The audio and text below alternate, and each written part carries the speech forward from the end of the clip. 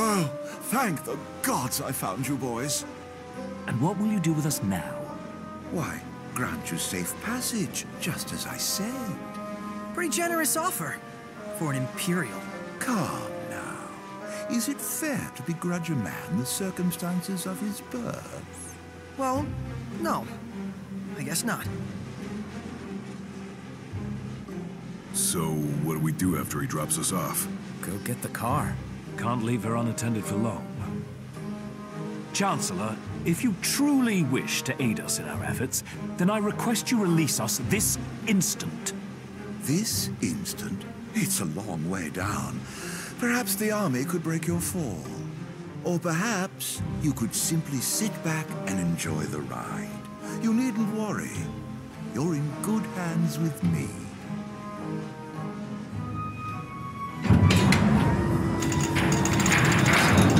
Here's hoping you find that car of yours.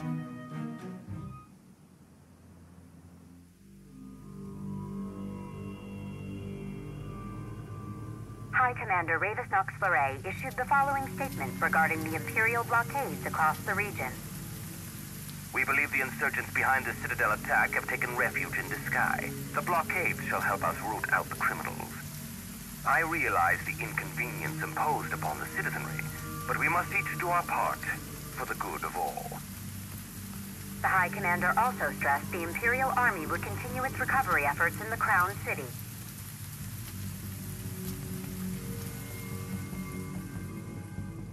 The frequent quakes which rocked the Disgaea and Clean regions in recent days have finally quieted. In response, the Empire provided the following comment. The cause of the tremors was the Archaean, who had awakened in a fit of rage. The Imperial Army took swift action and laid the unruly giant to rest, thus averting disaster. Eyewitness reports confirm Titan has disappeared from the Disk of Kothis.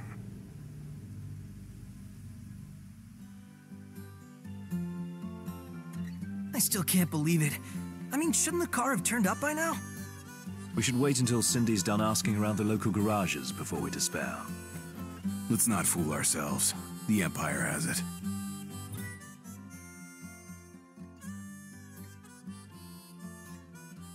And maybe we could ask Arden to help us out again, right? The Imperial Chancellor. He represents a problem, not a solution. So where does that leave us?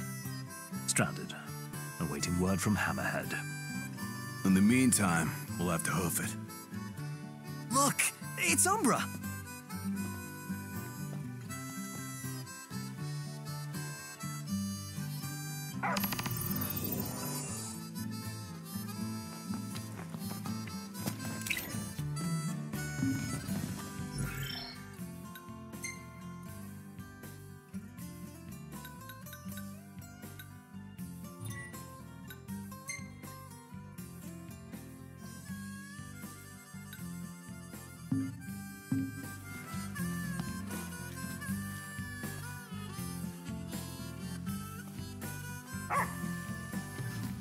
Someone's sending us a message. What do we do? Follow it.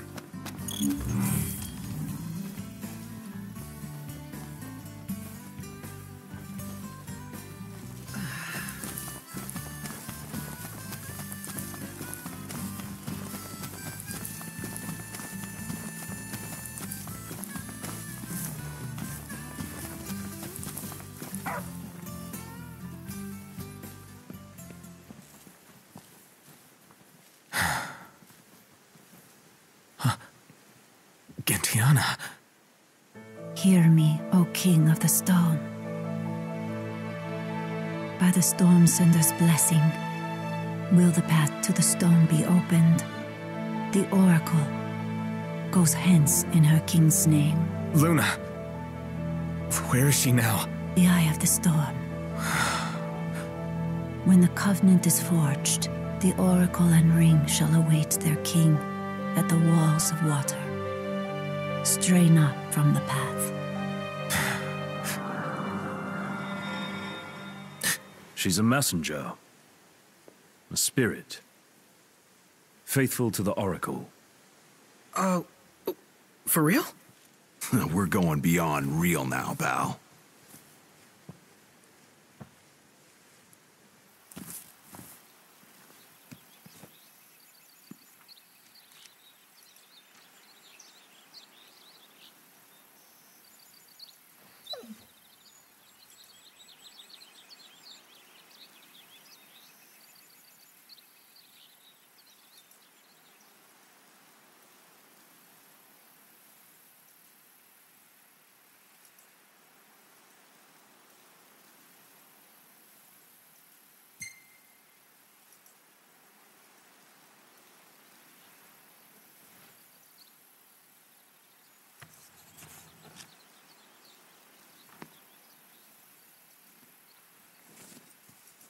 let Luna know I'm okay, and she won't have to wait much longer.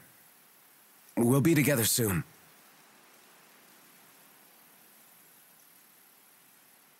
The crystal was gifted to mankind, that we might know lasting prosperity. If the crystal belongs to everyone, how come only Lucis gets to use it? The kings of Lucis do not simply use the crystal. They also protect it. Wait, so my dad's guarding it? Yes. I had no idea. To crown the King of Light is the calling of the crystal. And keeping the crystal safe until that day falls to the line of Lucis. And I'm the chosen. Yes, only the true king, anointed by the crystal, can purge our star of its scourge. You really think I can do that? As Oracle, I will see to it. To aid the king is the Oracle's calling. Then I guess I can do it. I won't let you down. I know you won't. And to the king alone this voice is heard.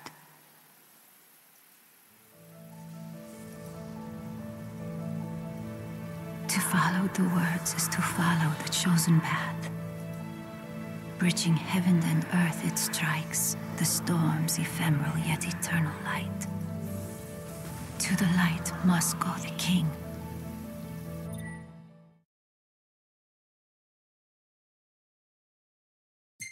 Lady Lunafreya has done well to keep the ring from falling into enemy hands.